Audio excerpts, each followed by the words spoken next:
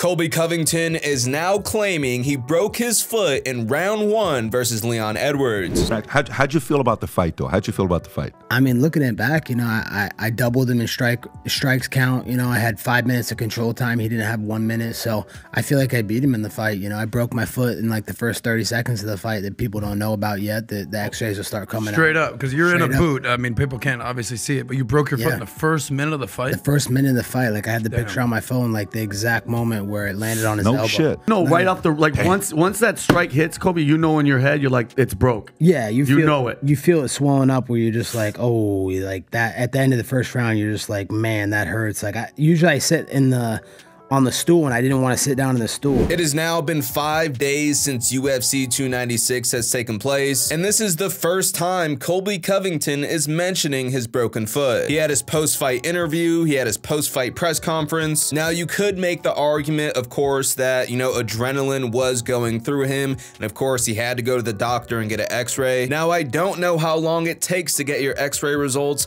but I'm sure it isn't 5 days. So I don't know about you guys, I am a little bit skeptical until we see some more evidence, some more proof from Colby Covington. Obviously, this is the sequence where we think it may have happened in, but we have to remember this was a 5-round fight. He's saying this happened in round 1. You're telling me Colby Covington fought 4 rounds versus Leon Edwards with a broken foot? I just don't know how realistic that actually sounds. But let me know what you guys think about this in the comment section down below. Do you believe Colby Covington, or is he just making excuses? As always, guys, please be sure to leave a like on the video, subscribe to the channel if you haven't subscribed already, and YouTube thinks you'll enjoy this video next.